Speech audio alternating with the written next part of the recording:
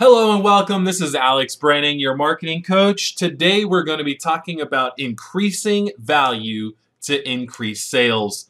I'm going to share with you how you can not only change your mindset to bring in more leads, but also change your offer so that you can charge more for every single customer that comes in the door and keep your customers in the door by providing them massive value after the sale. All right, so I'm excited to talk about this. I know that you guys are looking forward to learning how you can increase your leads and grow from each sale. I'm going to give you examples that I've done in my own business and things that I've learned from my coaches. So the first thing I want to talk about is providing more value to the market, providing more value to your marketplace. Now, this requires that you know exactly who you're talking to and what their pain points are.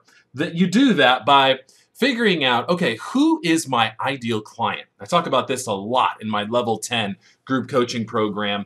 Who is my ideal client? For me, I have really narrowed it down. And my ideal client is a real estate agent who is working by herself, struggling to make ends meet, and is willing to invest in herself. She's looking to build a team, of which I would be the marketer on her team. But she wants to maintain control. In other words, she doesn't want somebody to come in there and start calling the shots. She wants to make sure that she knows exactly what's going on and who's that she's in charge, and she knows what we're doing. So that's my ideal client. So what pain points does my ideal client have? She's not generating enough leads. She's having a hard time running her business by herself. There are things that she comes across in business where she just doesn't know how to handle certain situations, like, for example, her listing appointment presentation. The list goes on and on. So once I figured out what her pain points are, I can then provide more value. When she comes in, when she reaches out to me, whoever this real estate agent is, when she reaches out to me, I could just offer her the done-for-you services that I have, but I provide value to my clients by doing my very best to address all the different pain points that they have in their business. So, for example, my automation webinar where I teach you how to automate your business when it comes to lead gen, follow-up, etc. That is a massive value to my ideal real estate agent client because it helps her do more and leverage her hours more.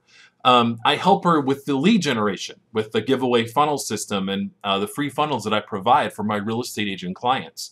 I also help her with the one-on-one, with the group coaching programs that I have, with my marketing coaching program, the level 10, and then the double it program where I teach her how to double her profit. And that's open to, if you're on this call and that sounds good to you, both of those are now open.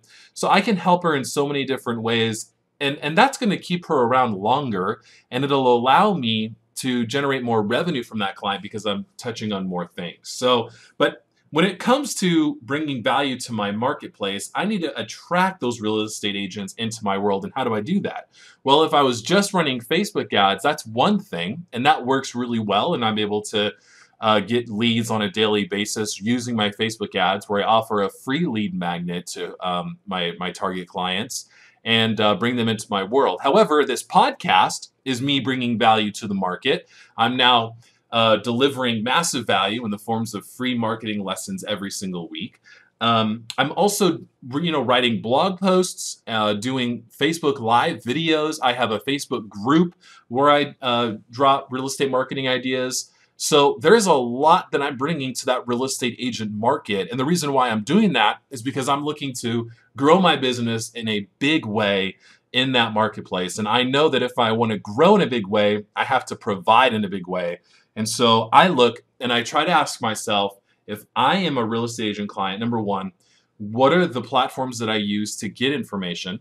And when I did a survey, I found that most of them like watching YouTube videos or blog posts. Many of them also listen to podcasts, and so this is a great way for me to reach them.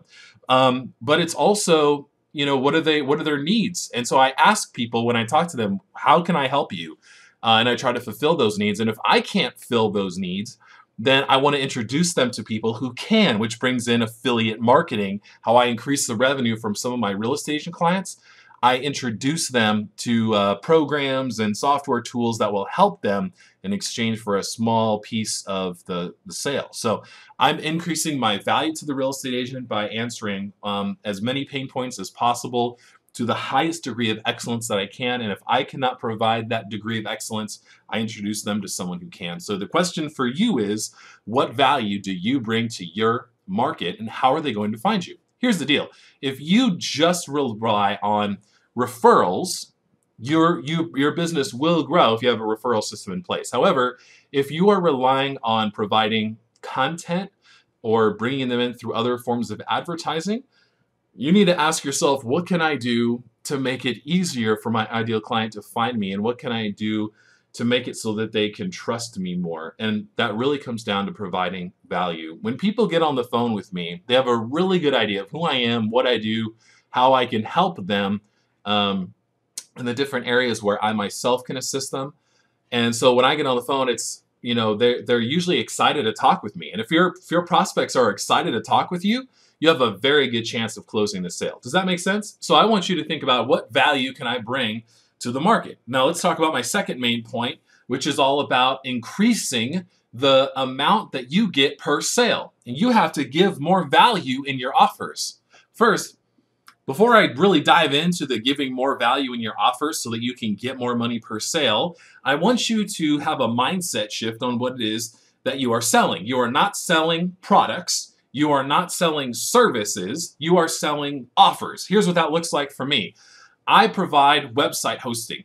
I love hosting people's websites for multiple reasons. Number one, it is a very passive revenue generator for me. Number two, we always attach a maintenance agreement to the websites that we host. In other words, they're not just paying us to leave their website on our server and make sure that it stays up. We could do that, but there's not a lot of value there. I'd have to start competing with the GoDaddies of the world who are doing it for $2 a month. I also provide maintenance, which means that anytime they call me and they ask for a change on their website, unless it's something extravagant, it just gets done. Now, if you are a small business owner and you know that all you have to do is call your web host and ask for some changes to be made to your website and it doesn't cost you anything, how taken care of do you feel? How much comfort do you have in that level of service? A lot. And so my clients feel comfortable. They feel like I'm on their team.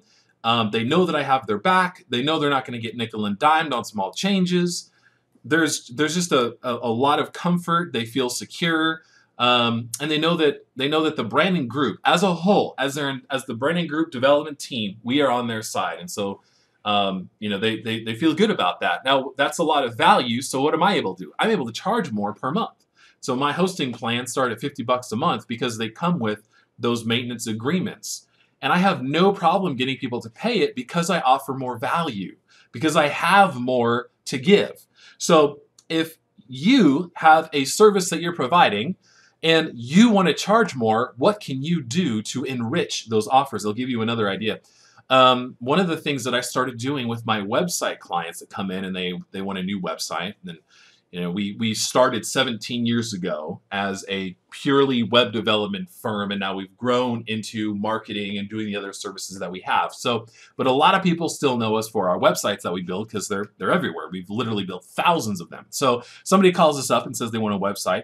One of the things that I started doing was I started giving them an option of setting up a half hour or an hour coaching call with me, however long I think they'll need or if they've requested it. I offer that with the website package that I provide for them. Now, if these small businesses are struggling to make ends meet, they don't want to make sure that their website's profitable, they have a lot of questions about, the direction for their business, and they know that they need a new website, but they're in this place where they're about to go through a transition. That transition is their new online presence, and they just want to make sure that they're going the right direction. So when I say I will give you that coaching session at no additional charge, and normally an hour coaching session with me is $250. So that's something that's given to them for free. Number one, they feel like they have good value. They know that after the conversation's over, they'll have a marketing plan set up. And the other guys that they're talking to get websites from are not offering that. They're not offering marketing coaching, most of them, because they're just not marketers, they're website developers, and they're really good at website developing, but they don't have the marketing mindset that the Branning Group brings to the table. And so the other people are now offering only one service, whereas I within my offer that's price competitive to what they're getting multiple different services provided with the one proposal. So that's a big game changer. Another way that I provide a lot more value to my clients that come in the door is I show them how we can build them a mobile app to help grow their business and social media marketing. How does this apply to you? You're like, Alex, that's great, but I'm not in the marketing business. I want you to think about other ways that you can serve your clients with more. So maybe, for example, if you are a heating and air conditioning company, you can say, by the way, with every single time that we come out here, it costs you this much per hour. However, if you sign up for our service and maintenance agreement, for the annual price of X, then every time we come out, it's significantly lower, or it includes these free checkups. Whatever makes sense for you. We don't want to slit our throats here while we're providing more value. But your goal is to get these customers to pay you more for the services they are providing and to come back to you for service when they need it. So figure out a way for you to put in more services, more opportunities for them to work with you, and ask for more money because you're providing more value. I'm not the cheapest website development company, and I don't need to be. We probably get a website a day, which is just phenomenal for the industry that we're in. And the reason is because of our reputation, the quality that we deliver, and the additional stuff that we provide for all of our clients. I'm not competing with the guy working out of his mom's house. I'm not competing with the big custom development house. I am a marketing firm that also provides website development services. I'm able to carve out my own little niche in the market, and because of that, I'm able to charge a good amount. Now, again, we're not the most expensive in the market. Usually, if people are pricing us out, we're right smack dab in the middle. But because of the additional value that we provide, we get a lot more clients than most web development companies. For us as well, with these new coaching programs that we're starting, we're also providing massive value. And, one of the things that I've found is that the more that I'm able to give people a push with their marketing plan, the more that they trust me. And with trust, a lot of magic can happen in the marketplace, and people who are my clients and my coaching students, I'm able to create a deeper relationship with them. I'm able to learn more about them and what their goals and dreams are, what their visions are for this year and beyond. And with that knowledge, I can give them a much better marketing plan than somebody, who, just does website development. Does that make sense? So if they're on the phone call with them and they talk to them for 20 minutes, they're not going to have all the insight that I have because they've been a coaching student of mine for over a year. So, it's another way for me to provide value and give good guidance. For you, figure out how to put more into your offers. Figure out how to provide more. And again, when you start thinking, okay, I'm not providing a service, I'm providing an offer immediately means that there are more things included in the proposal than just the one single service or product. So when you do that, now you're increasing the value of what it is that you're selling, and you're able to stick out to your customer, to your prospect, as they're pricing out what decision they're going to make. So we've talked about providing more value to the market. It's all about putting a ton of stuff out there that's high quality and of excellence, and addressing as many pain points as possible for your ideal client.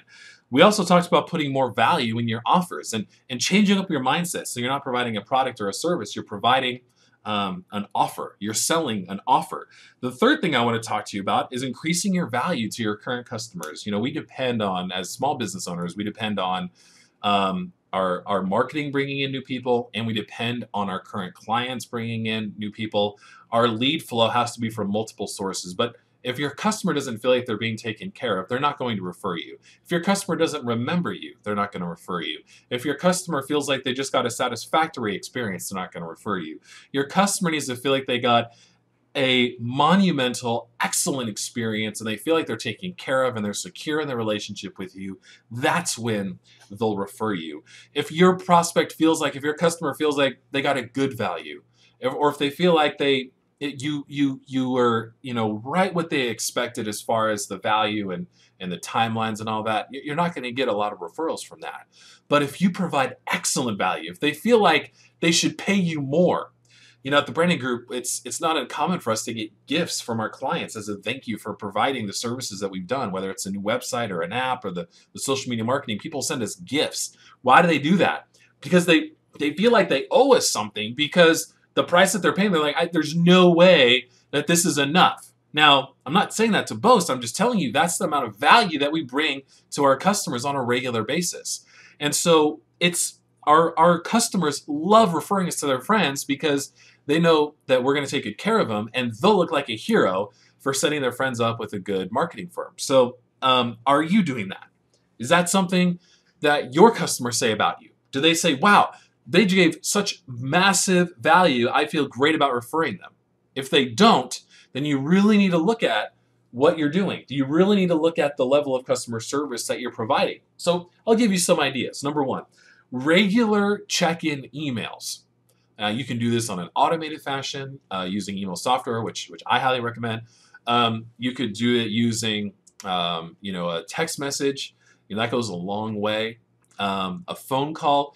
I mean, look, if you're in a place right now where you're like, man, I really need to generate some more business, the best way to do that is with the people that you have already gotten as customers.